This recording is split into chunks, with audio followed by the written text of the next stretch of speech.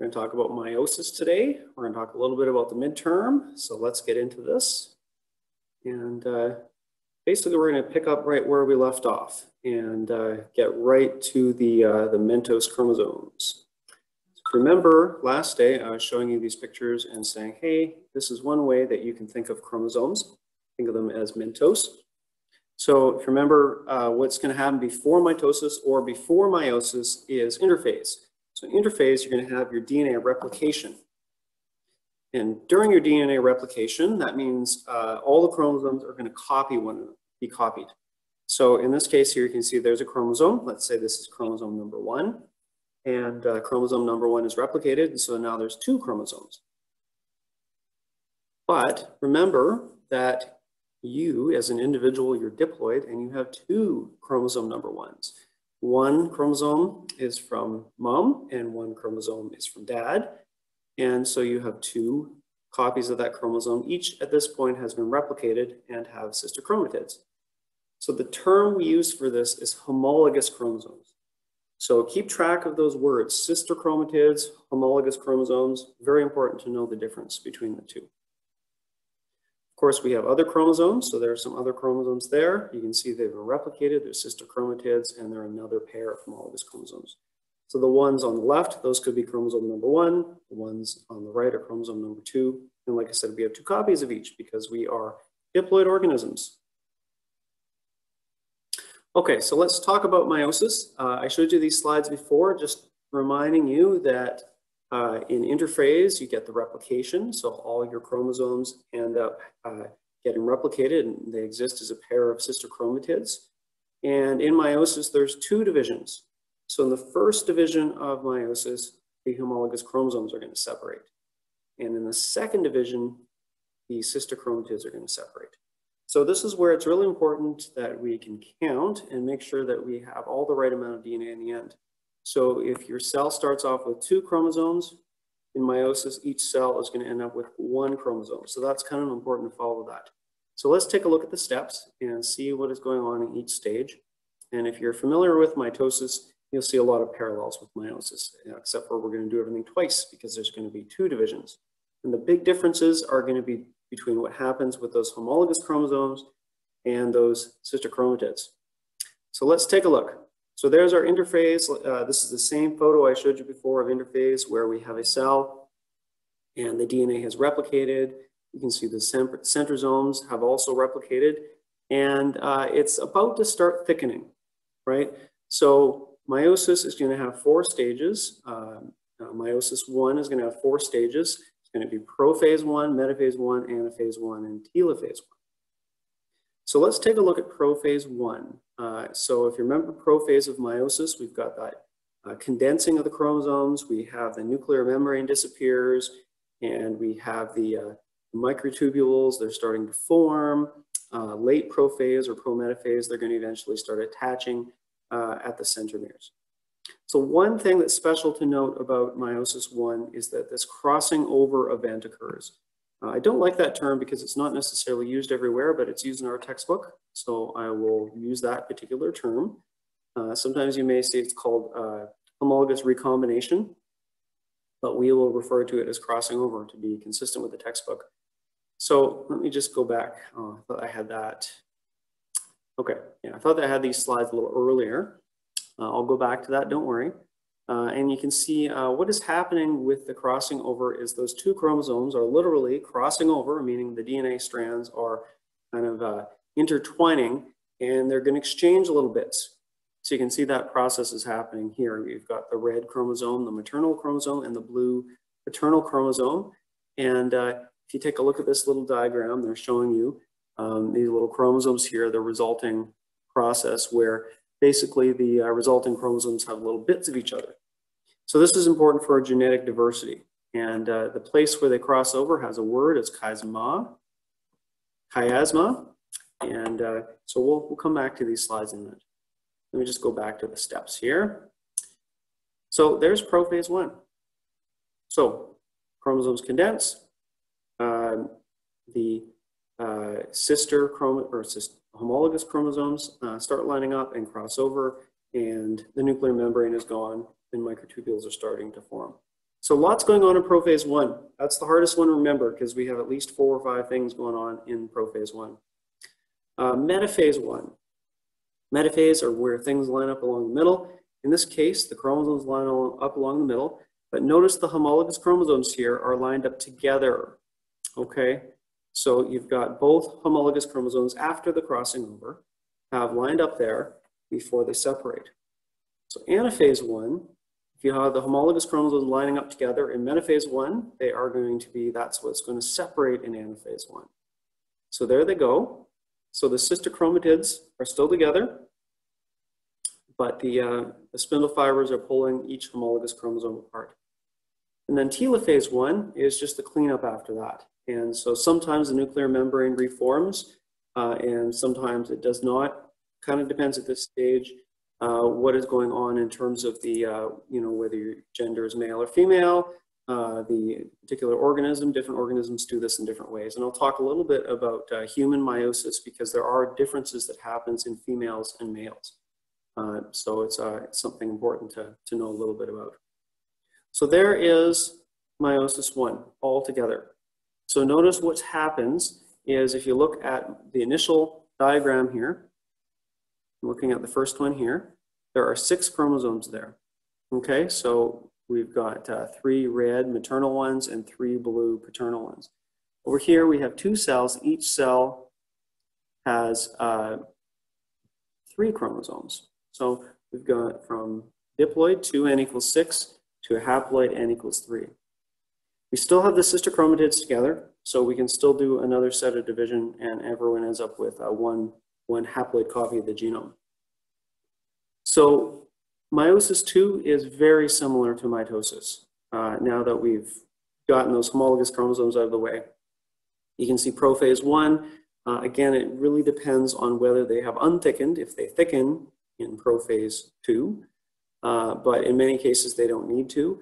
So really it's just a matter of new spindle fibers forming is kind of one of the main things that happens there.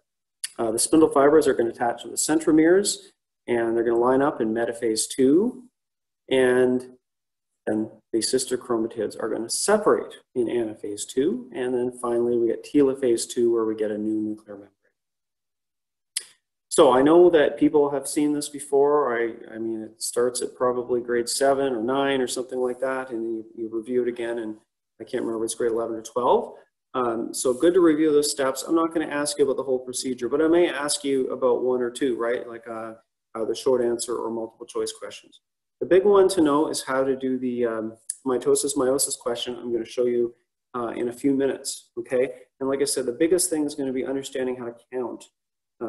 And making sure that you can be consistent in all your pictures. So I'll bring you through one of those exercises in a couple of minutes here. So here's a quick test yourself. It says, which stages of meiosis are these? So you're gonna look and see what is going on. And let's take a look at the one on the left. So the one on the left, we have these 2 things together, and those are the homologous chromosomes. So this has to be meiosis 1. And since they're lined up in the middle, that is definitely a clue that we're looking at metaphase 1. So metaphase 1, you can use a Roman numeral, or if you want to use a normal Arabic numeral, you can use either. So let's take a look at the second one. You can see that the sister chromatids are separating. And they're separating using, looks like red licorice microtubules, so that's kind of fun. So this is definitely part of meiosis 2, and since they're separating, this would be anaphase 2.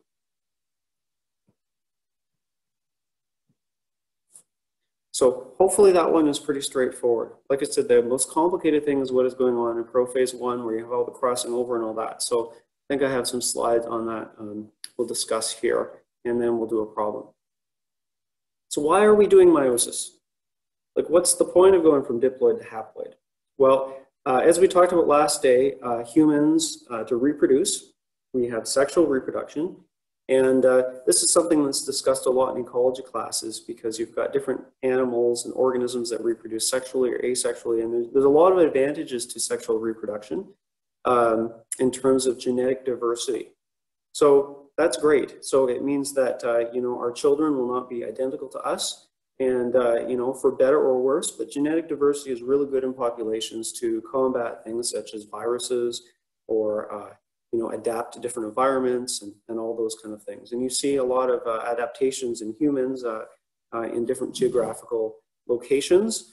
The biggest and most obvious example is the closer you live to the equator, usually, at least historically, the darker your skin is to protect you from UV rays. And the further away from the equator, the less dark your skin is because it's important to get vitamin D. So, you know, that's genetic diversity has led to that kind of thing. So how do we get genetic diversity? You can see I have three mechanisms written there. First one is independent assortment of these homologous chromosomes. So I know we want to keep everything neat, and if you take a look at the one on the left, you've got the blue paternal chromosomes and you've got the red maternal chromosomes, and they're going to separate together. And you can see in that case, I'm just looking at the one on the left for now, we end up with these combinations, right? So we've got all the paternal chromosomes together and all the maternal chromosomes together. But if you look at the one on the right, they don't have to separate together. That is each chromosome separates independently.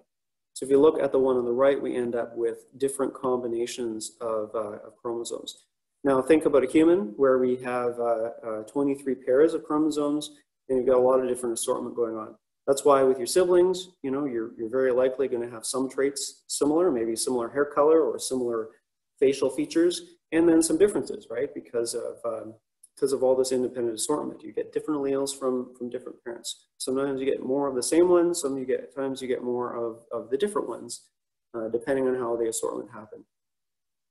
The second thing that contributes to genetic diversity is the crossing over. So I showed you this slide before and showed you that little bits of those chromosomes, they like to trade places. And so you may not get your full maternal chromosome. You may end up getting your maternal chromosome with little bits and pieces of the paternal chromosome from your mom or dad.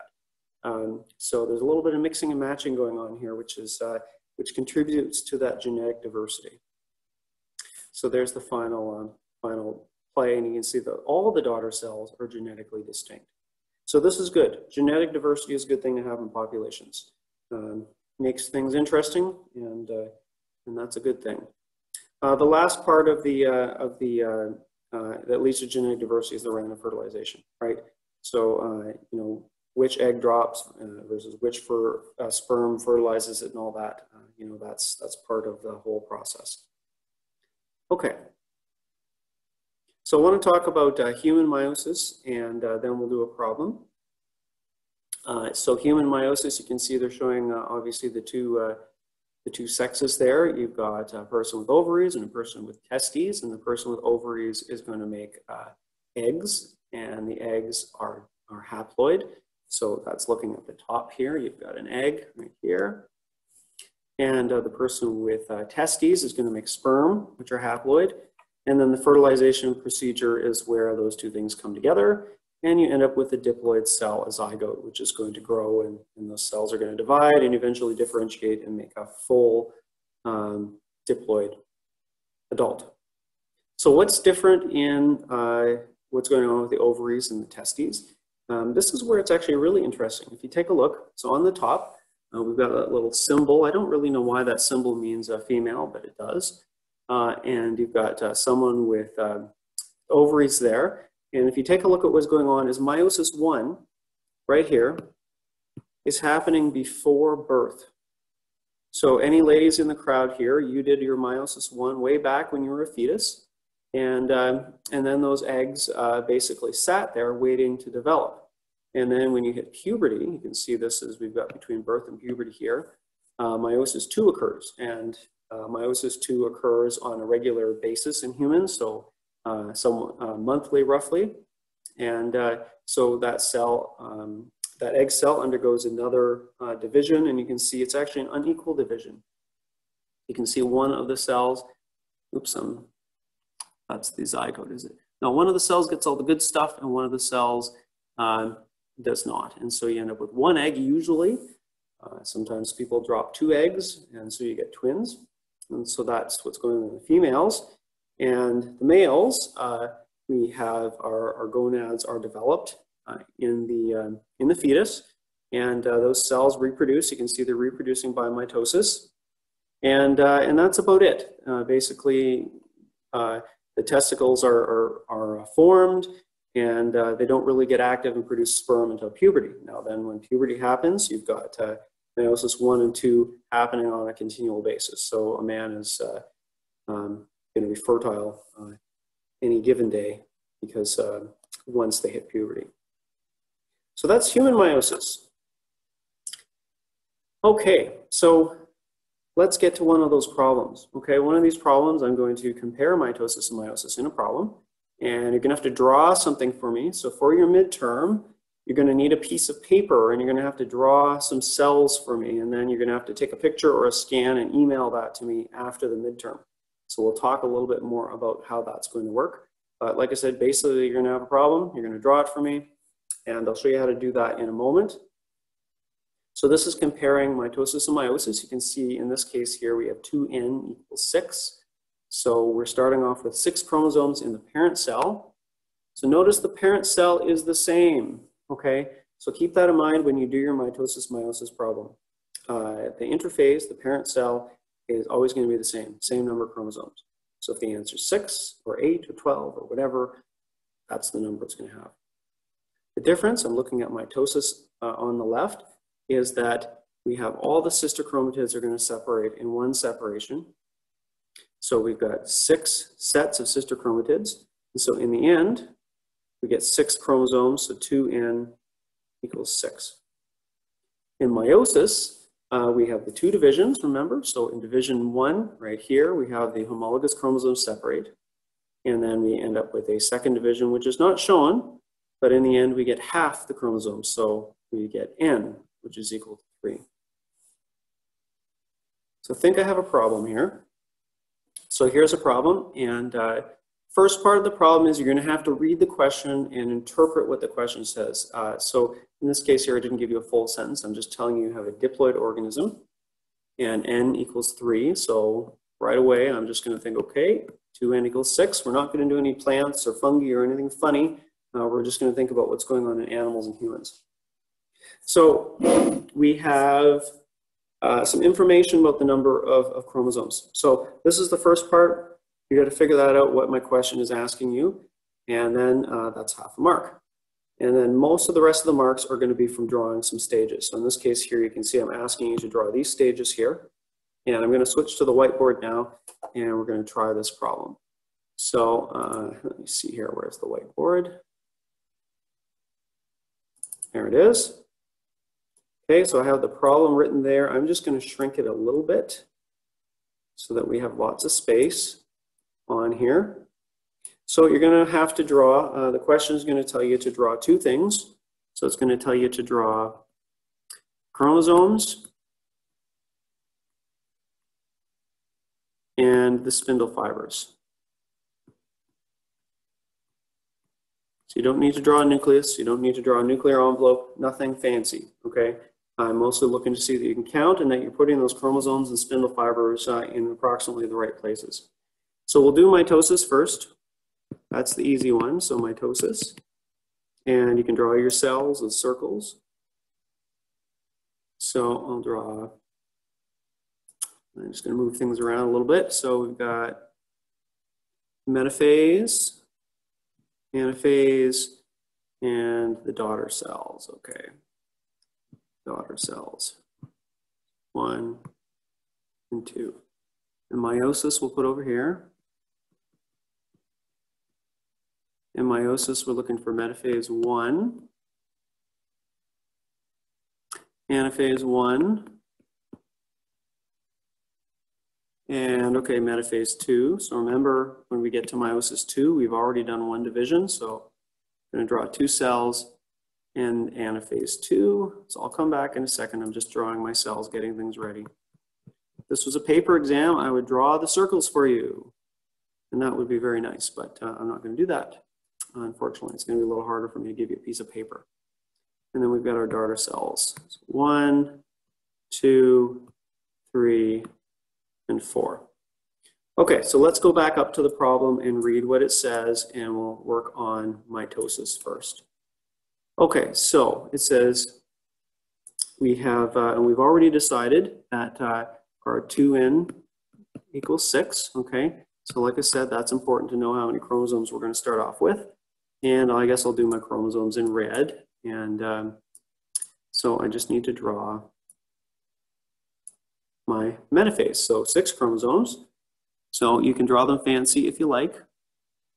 So I'm drawing them kind of thick here. This first one is fancy. But that's not really necessary if you just want to do stick figures. I'm going to draw them stick figures like this.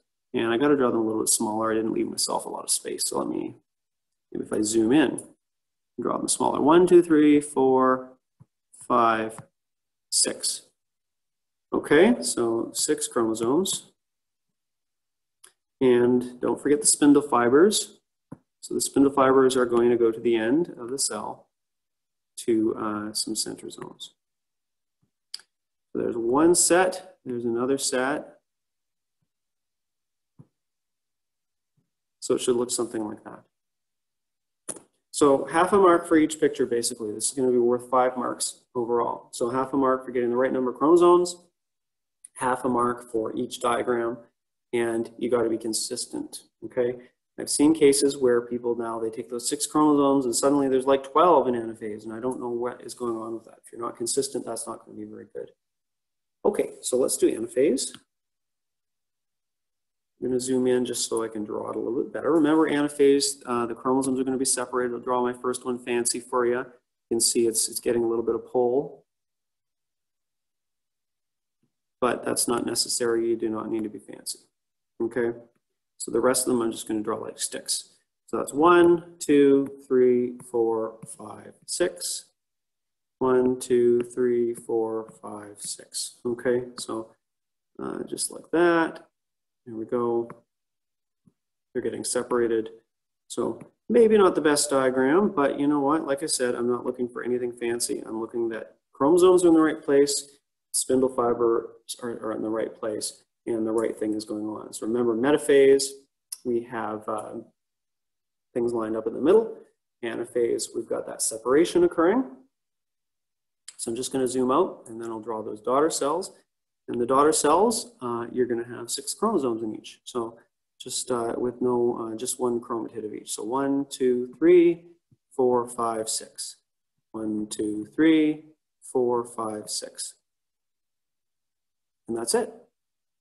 So that's mitosis. So right there, it looks like we've got about 2 marks out of 5. So we're going to get most of the rest of the marks from meiosis. So let's just go over here and think about what is going on. So I'm just going to want to zoom in, and I don't want to lose the mitosis. So I'm going to just squeeze that in over there. So meiosis, same number of chromosomes. We just have to arrange them differently. Okay. So in this case, remember our language. We got to say that the homologous chromosomes are together. So basically, the first set is going to look like this. Then I'm going to put them really close to each other. If you want to, you know, if you want to keep track of things, you could draw, you know, paternal chromosomes in a different color like that. If you really want to show the crossing over and all that, it doesn't matter to me. I'm just counting that you can do things properly.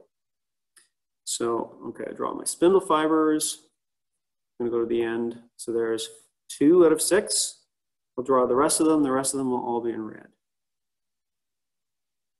There we go. I'm getting too fancy. This is taking a while, so I'll just draw them simple like that. Okay, so they're together. They should be touching, but if they're not perfectly touching, that's fine. They should just be close.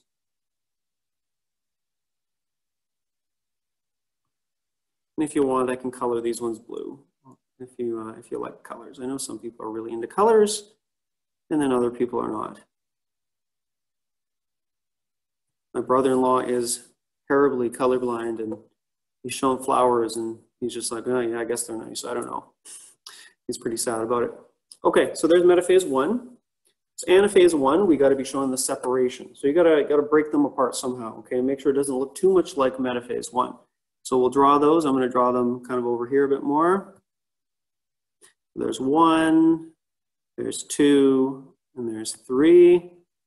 Draw the blue ones over here. So 1, 2, 3, making sure they're visibly separated, okay. So by the way, this is the same problem I gave you last day for mitosis, same number of chromosomes. I want to just be consistent for this question here. And in this case, I think last time I drew them separating up and down. This time I'm separating them side to side, but it doesn't matter which that you draw. Okay, so I'm looking at mitosis and meiosis. And like I said, they both have the same number of chromosomes, 6 chromosomes. So make sure that you have that in your problem. You're not multiplying them or making some disappear. So let's look at meiosis 2. So metaphase 2. We're going to follow up from the anaphase. And this is a lot like mitosis in that they're lined up along the middle and the sister chromatids are going to separate. So there we go. There's the ones on the left side. So the red ones are over there. And the blue ones are over here. So notice I still have 6 chromosomes, just 3 in each cell. Okay, but the total number is the same. So there we go. There's my little metaphase 2. So hopefully at this point you can see where I'm going. Anaphase 2 is really easy. We're just going to separate those chromosomes. So 1, 2, 3. There we go. Those chromatids are separated. There we go. They're traveling to the other side of the cell, the left or the right.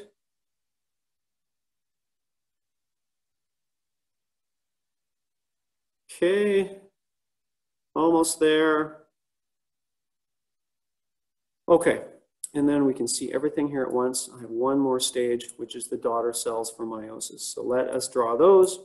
That is just the consequence of that, and that you can count, right? So 3, 3, 3, and 3.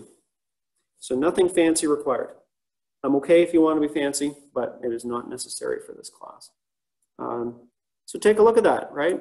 That's what you're going to do for your mitosis meiosis question.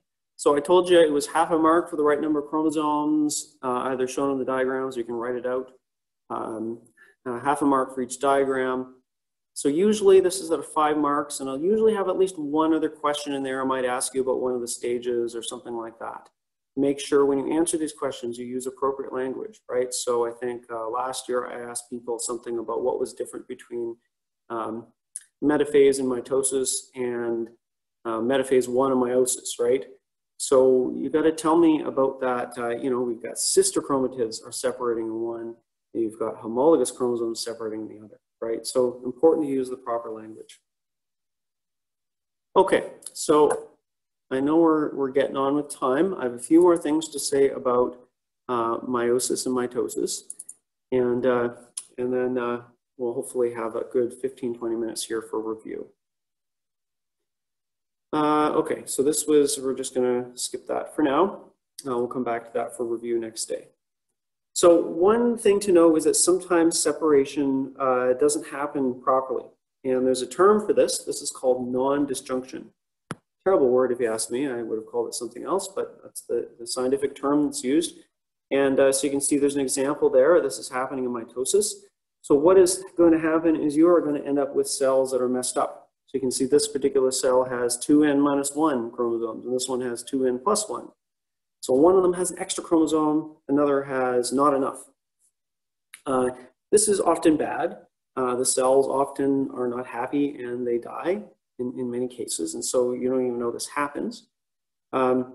This can happen in meiosis as well, and so you can see it can happen during meiosis 1, during the first separation, or meiosis 2, the second separation, and so you can see you have a bunch of gametes in that case that are either short a chromosome or have an extra chromosome. So like I said, in many cases this is fatal to the cell. Having too much DNA is usually not as bad as not having enough. If you're a plant cell, it might be a little bit more tolerable, but human cells a little less tolerable. There are some conditions though, and you may be familiar with this condition where people do have an extra chromosome. This is called trisomy 21. So if you look at chromosome number 21 right down there, that individual has 3 chromosomes. And so this particular condition is also known as Down syndrome. And so these individuals usually have a number of developmental issues, both physically and mentally, but they are, the cells aren't, it's not fatal, but it does cause some biological complications for these individuals. There's other diseases that fit this category as well, of being multiple, different set of chromosomes, like I said, having extra. This is just the most famous one. Okay, so I'm going to skip this. I do want to spend a good 20 minutes talking about the midterm, and we'll save some of these things for review. So let me see here. I gotta find the midterm PowerPoint. I had it here a moment ago. Just bear with me.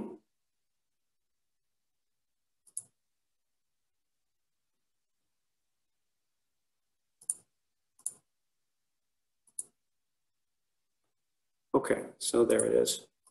Oh, so I see somebody has a question in the chat. Someone says, do you want us to label the diagrams or just draw them? Just draw them. Hopefully your spindle fibers don't look like chromosomes. You know, it's very rare people have a really bad diagram. I can't tell what it is. So let's talk about that midterm. I have 20 minutes and there's a lot of material to cover. So maybe I'll just say a couple of things about the midterm. Hopefully you've started studying a little bit. Now you can see there's Calvin and Hobbes. If you are looking for a good break from studying, Calvin and Hobbes is wonderful for that. You can see he's has a cell biology midterm coming up. Imagine that. And he says, have you studied yet? No, I'm waiting for inspiration. You can't just turn on motivation to study. Like a faucet, you have to be in the right mood. What mood is that? Last minute panic. So hopefully you're not having too much last minute panic, but you do want to be studying for this midterm. So the midterm is next Monday, and we're going to use the lockdown browser again. I think this is slightly different from what I posted on Moodle, but the breakdown will be pretty similar anyway. I always, you know, kind of when this is the plan, I might tweak things. So I do want to talk a little bit about the lockdown browser and give you some reminders about this, but I'll get to that in a minute. So you've done multiple choice type problems already. So that could include some multiple choice or some true and false. I just showed you what a mitosis meiosis question is going to look like. So make sure you read the question carefully and draw the diagrams, and hopefully that should be easy marks if you know how to do that, and we'll get some practice doing that on Friday. I'm going to have some short answer questions. So what do I mean by short answer questions? Last time I had definition type questions. These will be more like asking you something. They could be anywhere from fill in the blank to asking you for something that would be kind of like a one sentence answer. So there'll be 5 of those type of questions. So they could be things like, what happens during prophase? Or what are the products of the Calvin cycle? Or, you know, something along that line. So asking you about some sort of cell concept that we learn in class, or give 2 examples of, or something like that.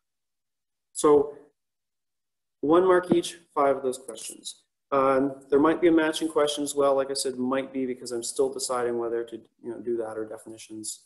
But I think the plan is I might do a matching question. And then there'll be a long answer question.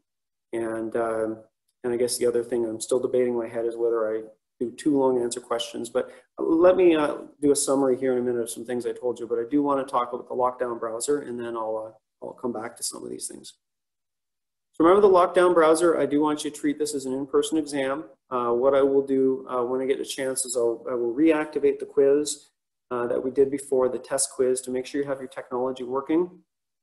I know that for one of my other courses, the second time around, some people had some difficulties. So if you do have extreme difficulties, you may need to reboot your computer, which is not good because you want to have all that time possible. So I recommend you reboot your computer directly before.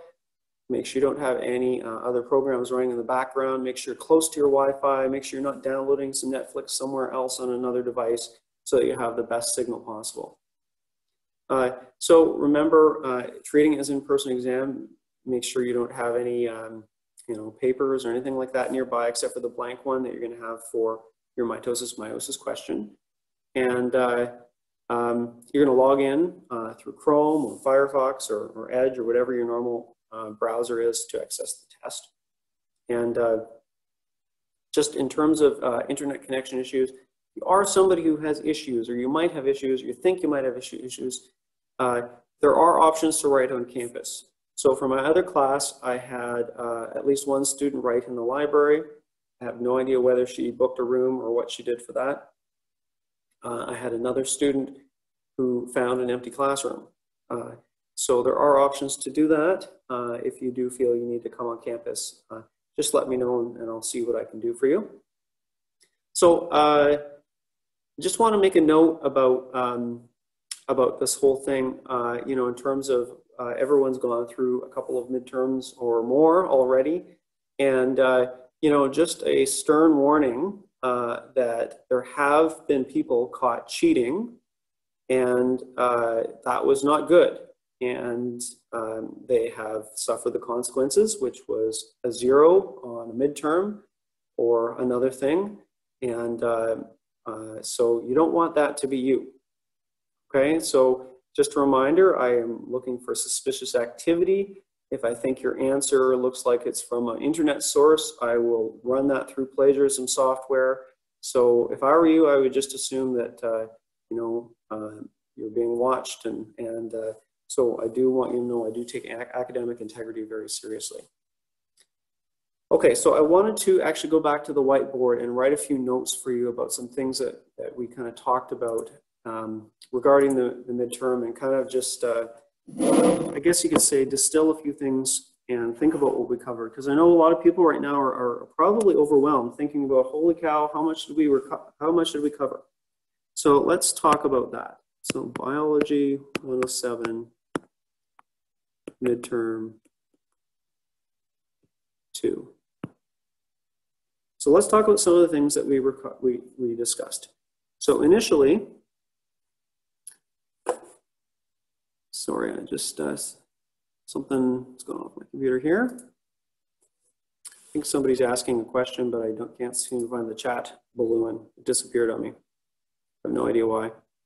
Can't see the whiteboard. Okay, thank you for telling me that. That's good to know. Okay, biology 107, midterm 2. So first part that we looked at was we talked about, we'll call it bioenergetics. Okay, I can't spell, obviously. Let me just erase that. Energetics and enzymes.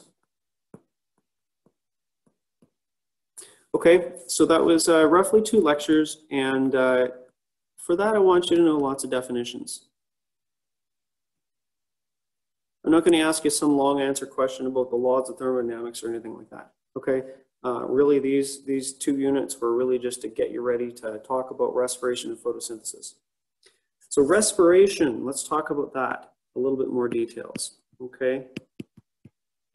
So as I mentioned, there's a handful of reactions.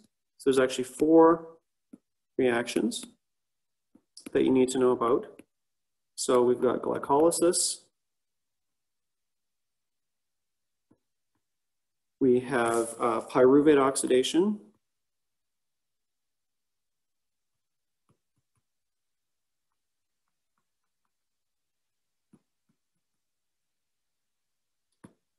We have the citric acid cycle.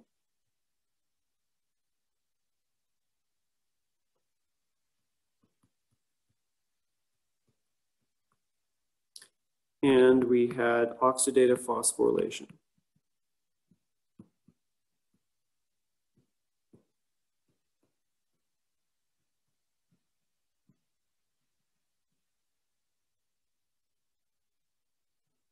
Okay.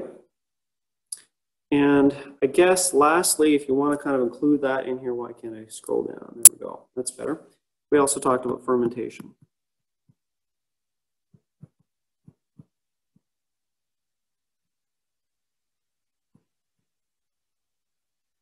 So I'll come back to that in a moment. Let's just talk about photosynthesis for a second. So photosynthesis, really two kind of reactions or processes, I guess. We had the light-dependent reactions, light-dependent.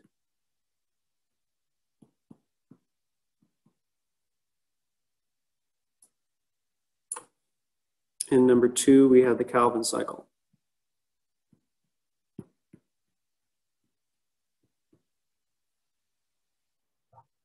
Okay, so what is important to know about these things? Okay, I know that's really overwhelming. So, as I told you before, I want you to know three things. What's going on with the carbon? What's going on with ATP? And what's going on with electron carriers?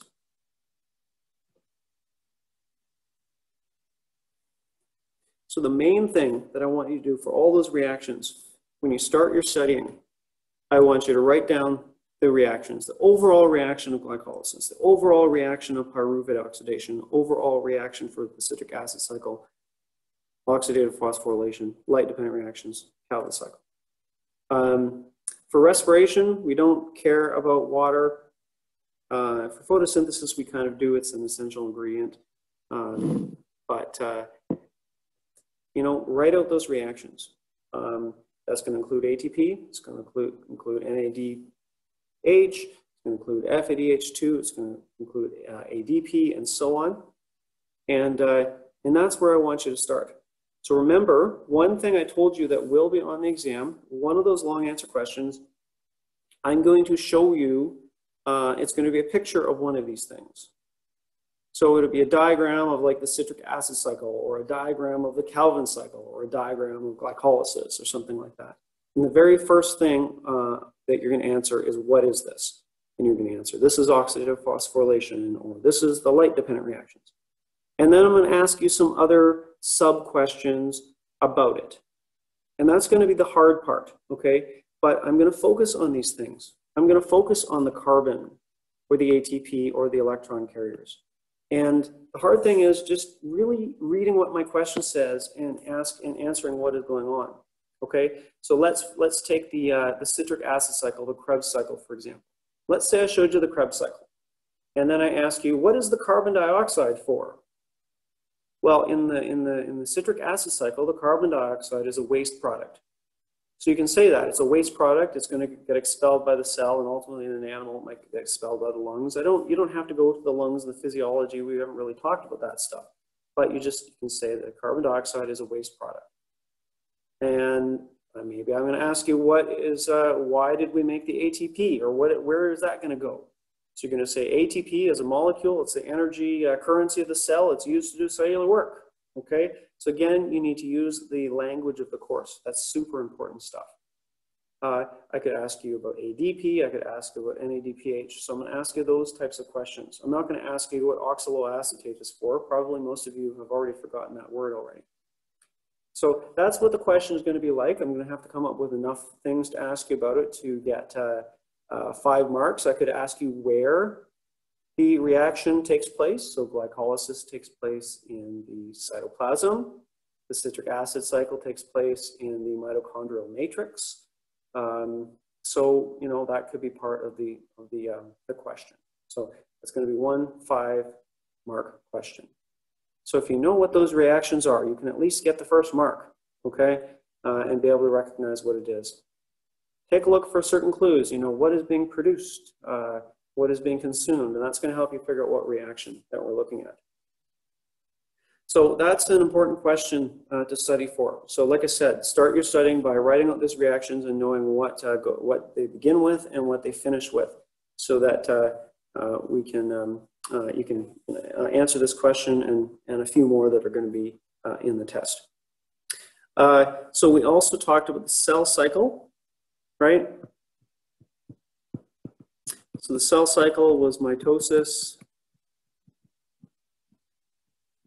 and meiosis. And remember, there's going to be a 5-mark question around mitosis and meiosis. So if you look at that, maybe it doesn't look so bad, I'm hoping.